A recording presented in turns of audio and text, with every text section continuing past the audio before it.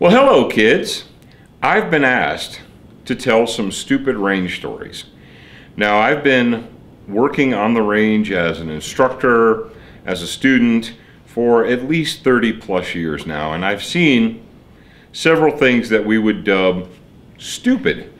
But before I get into it, I've got my pipe here. If you'll allow me, I'll go ahead and light my pipe, and we'll get right into stupid range stories.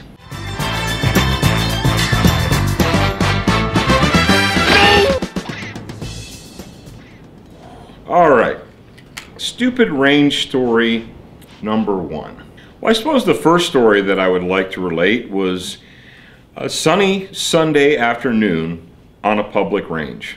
I was there with my sons. We were down on the far end of the range doing our thing, and there were a bunch of other people there. It was a public range. Well, it was a members range, and so that's kind of like a public range.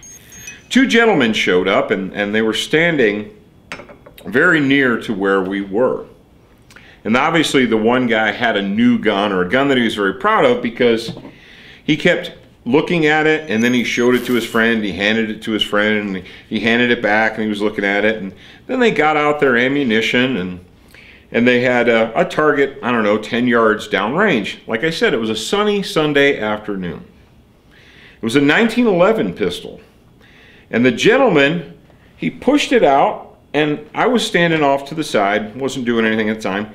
The gentleman pushed it out, and then he kind of looked over it, and then he kind of pulled it back, and then he pushed it out again and looked over it.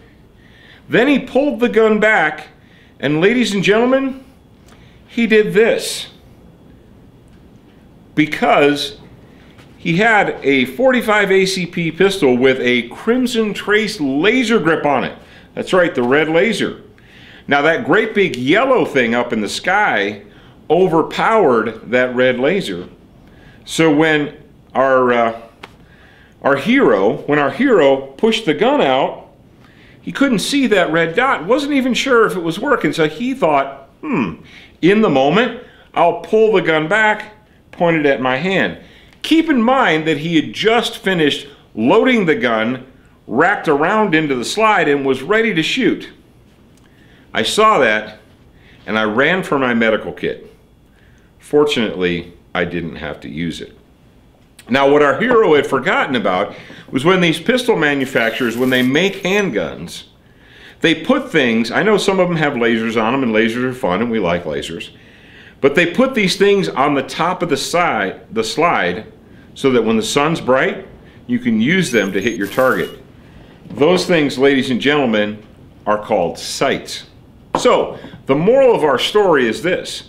If you have a red or even a green laser, but the sun is very, very bright outside, instead of worrying about the laser dot, just use those things that the manufacturer put on top of the gun. They're called sights. They can help you hit your target.